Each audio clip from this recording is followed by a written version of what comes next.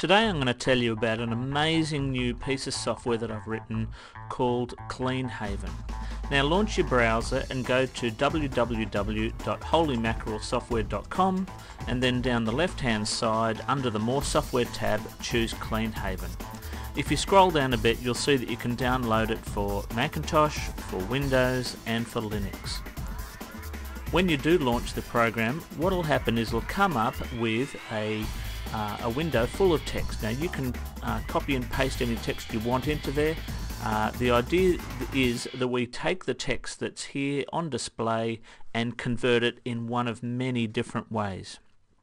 First of all, you choose the cleaning type. Now when you click on any of these check boxes on the left hand side, it shows the potential options to their right. Now normally you'll only choose one of these at a time, but you can potentially choose two, but you may have a case where one overwrites the results of the other.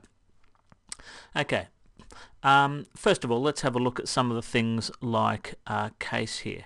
So if we wanted to take all of the text that we have in the window down below here and convert it to title case, which is the first letter of each word will be made into uppercase, we choose title case here. Now the way it works is we choose case, title case, click on the clean button here, and then it'll show up a window showing us what the text will look like in the cleaned version. It hasn't changed any of the original text at all. It only changes and displays what the text will be like across here.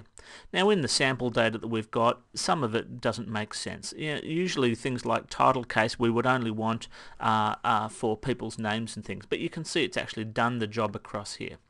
Other things you might want to do is sentence case, where it converts the text so that the first letter is in uppercase but all the rest isn't. Other options, obviously things like uppercase, converts it all to uppercase, lowercase, and even random case. So each time you click clean, the case will vary and you can make your own ransom note.